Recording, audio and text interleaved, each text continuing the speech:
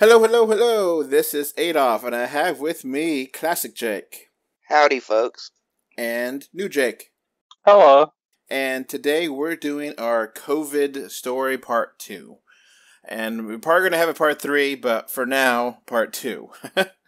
So, of the 3 people on this podcast, 2 of us are now fully vaccinated and 1 has not. Woo! And the one that has not is not because of their own fault.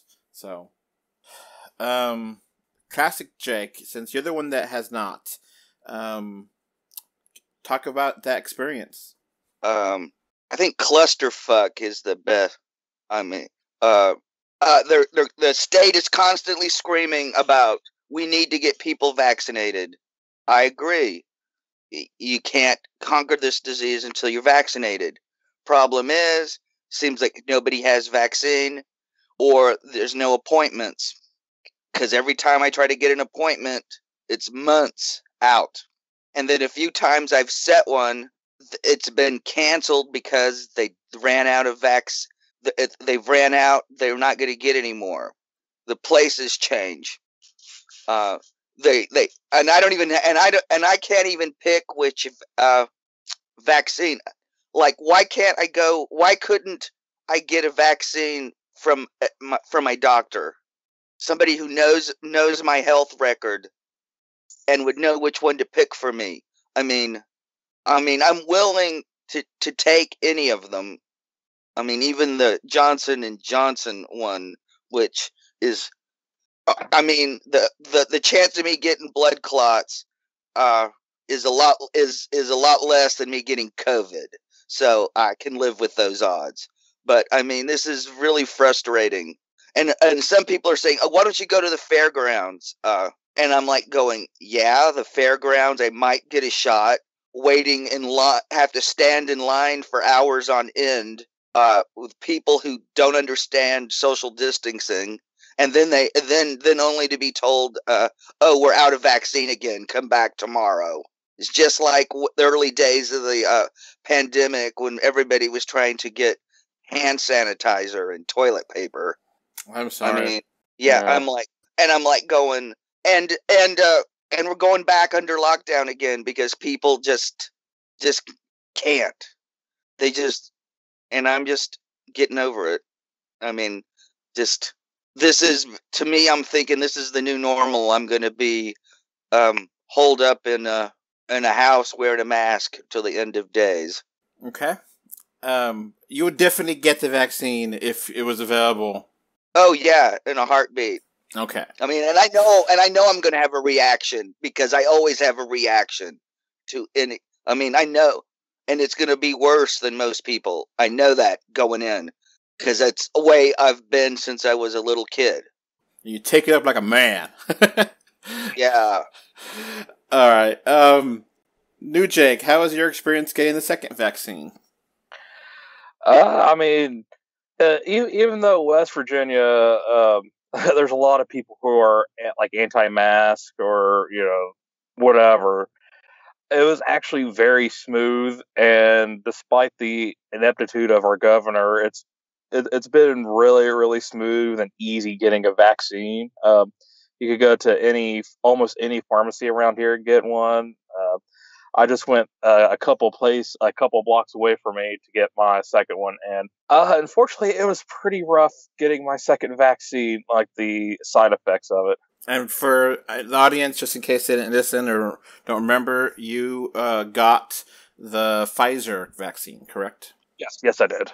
I got the second dose of the Pfizer.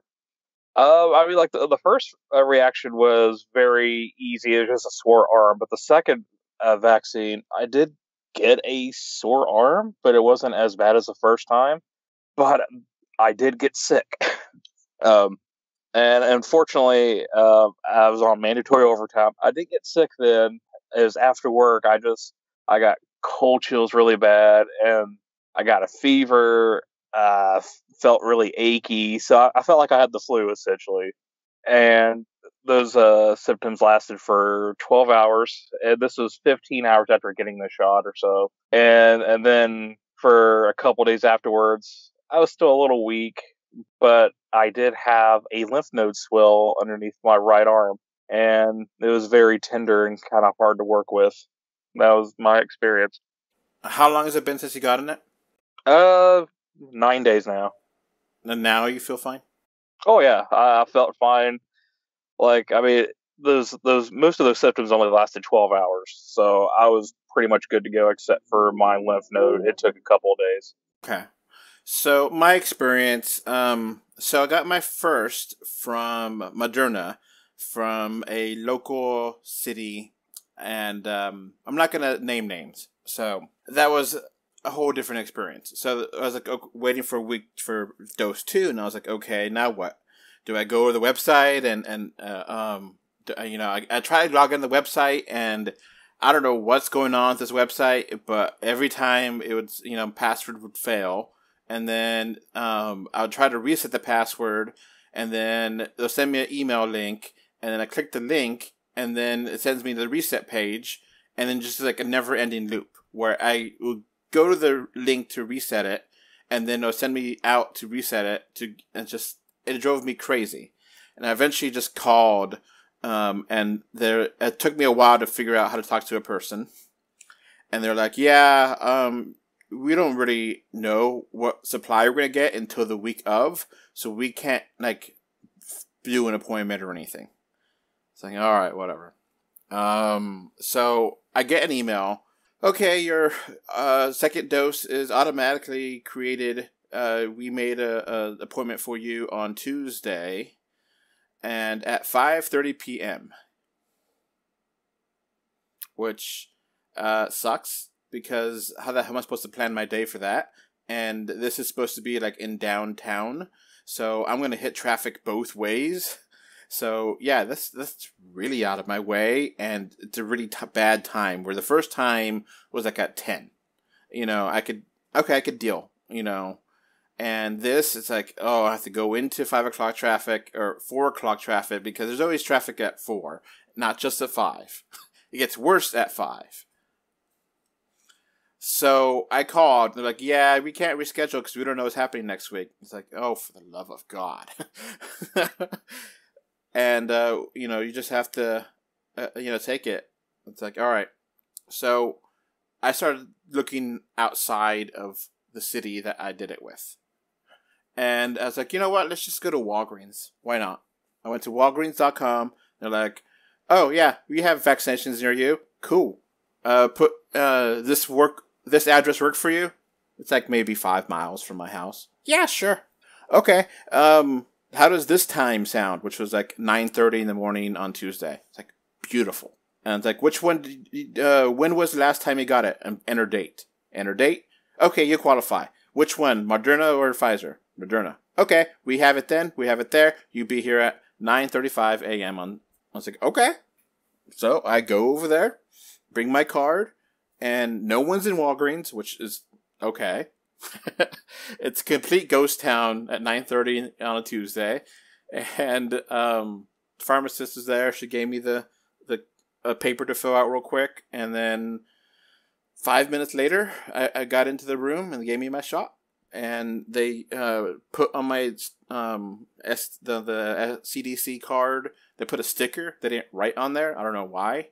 And then they gave me a coupon for Walgreens for like $5. If you buy $10, you get $5 off or something, because I chose to get my vaccine from them. Oh, that's nice. It's like, okay. And, I felt, arm hurting and a little bit hunger.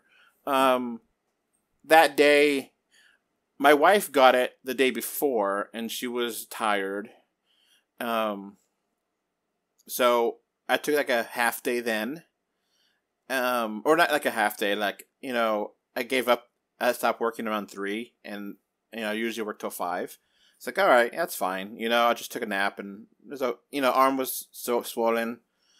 Next day, just tired still, even though I slept more, and just the fatigue and my arms being sore, and I did a half day then, and slept, and my arm is now fine. It's been I got it on Tuesday. It's now Sunday. So couple days, and I feel like I'm 99% back, if not 100%.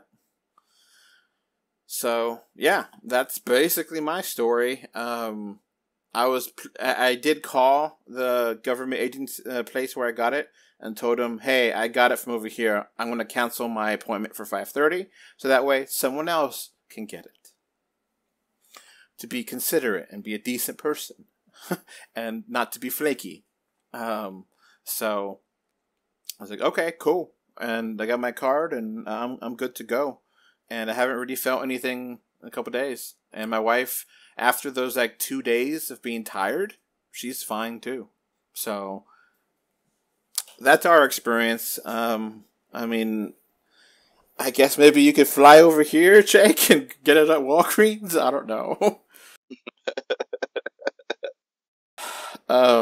Because maybe that's a way you could do it, because there seems to be not much demand anymore over here.